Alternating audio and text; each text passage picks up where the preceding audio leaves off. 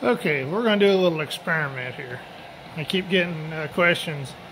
How long will this thing run on 2 gallon of fuel?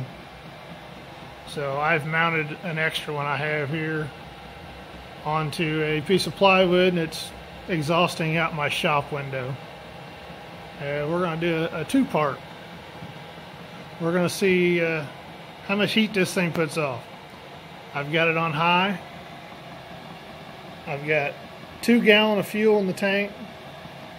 I've got an 800 square foot shop, and right now it's showing about 40 degrees in here. So we're going to let this thing run on high until it runs out of fuel, and then we're going to see what the temperature change is and see what kind of time frame we got. So as you can see, I just got it mounted just to a little piece of Luan in the window, controller, and a pump, and a tank. And then I've got the battery on charge.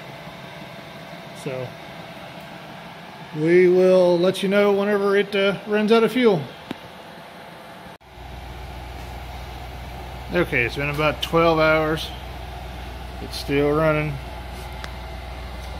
You can see how much fuel it's used so far. And it is currently showing about 60 degrees in here. That's 800 square feet.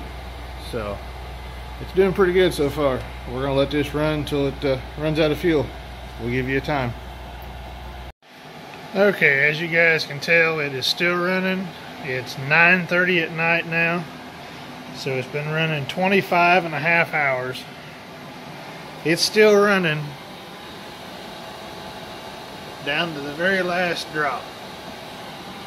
So 2 gallon will get you a little over 24 hours. Whenever I started this little experiment, it was 38 degrees outside. It was 40 in the building. Now I think it's 55 outside, sorry, 52 outside. And it is 73 in the building, and I've had the doors open a couple times today. So if you have any doubt that a 5 kilowatt heater will heat your van or your camper or your small cabin, I wouldn't hesitate. In fact, whenever I get ready to do my bus, that's one of the heating sources that I'm going to put in it. So keep watching the videos, like, subscribe. Appreciate all you guys suffering through these videos, and comment, let me know what else you'd like to see. Thank you.